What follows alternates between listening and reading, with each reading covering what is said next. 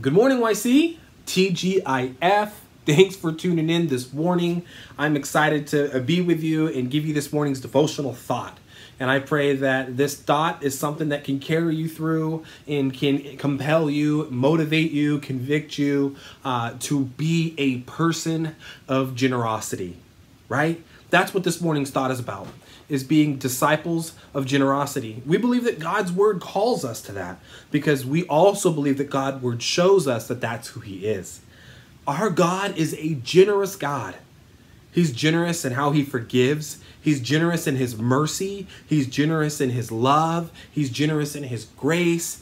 God's generous, and so we don't have enough time this morning to talk about all the ways that our God is generous.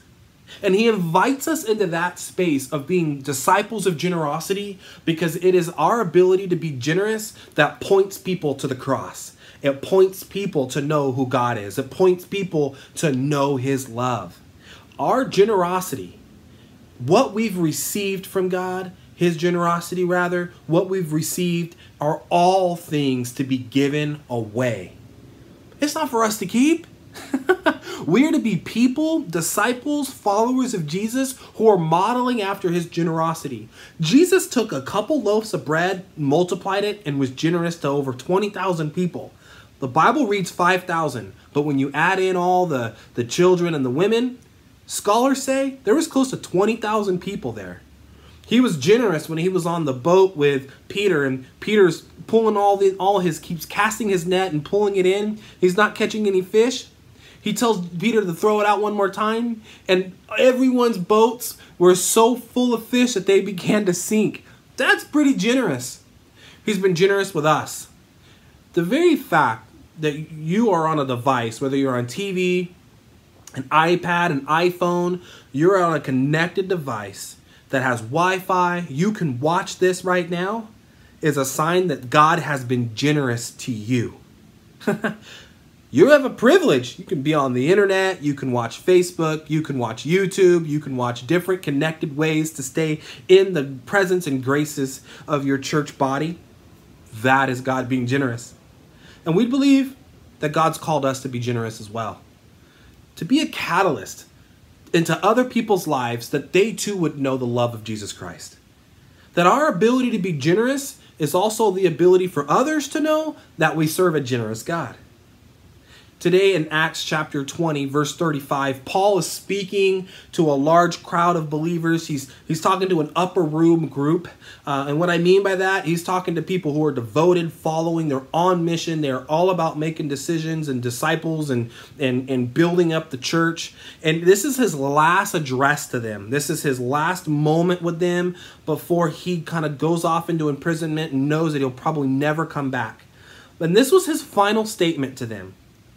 This was his final statement. So if this was my final statement to you, I am no Paul. I'm Pastor Jake, not Paul, right? But if I were in his shoes and I was using this connected way to get the gospel through to you, I think I'd say something similar. This is what he says. In everything I did, everything Pastor Jake did, I showed you that by this kind of hard work, we must help the weak, remembering the words of the Lord Jesus himself that said, "It is more blessed to give than it is to receive." Jesus Christ himself said it is more blessed to give than to get. If I had any last words, it would be that. I would remind you to be generous because we are far more blessed to give than it is to receive. I just want to encourage you that as you go into this weekend and you go into next week and you go into this year and you go into 2021, that we think about what we can give back in this year, that we think about what we can give away.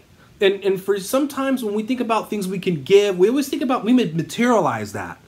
We think about the material things we can give away. But I want to challenge you to think through the spiritual pieces that you can give away. Give away hope. Give someone the word of God that helps them know that they too can believe and experience salvation. They can experience God's graces, God's love, God's mercy, God's forgiveness. Give away the gospel so that more people can be discipled and follow Jesus. Give away your faith. Share with others what God did in your life. Share with others the God story, the moment when you were at your lowest of lows and God pulled you out of that and showed you his promises to restore you, his promises to redeem you. Be generous in that kind of way. I pray that the Lord sustains you and motivates you to be the kind of person that doesn't receive, but gives. God, we pray that we can give out of abundance, out of the time that we spend with you. We're connected to your word, God. When we connect to you daily through your word, through the Bible, through prayer engagement, that we would be generous in giving that away to others in our small groups as we grow in community. And not only just in our small groups, but in our community, our everyday place where we work, our neighborhoods, wherever we're at, that we would take what we got from you and give it away and be generous with that. And that we would serve others with it. That we would serve others by giving them hope, giving them a future that you have planned for them, and explaining to them that you love them and are prepared to give them a life that is transformative to where they're at now. I pray that we'd be generous in how we meet others where they are and love them to where Christ wants them to be. I pray these things in Jesus' name. I pray that you have a wonderful day. I pray that you have a wonderful weekend. God bless. Take care.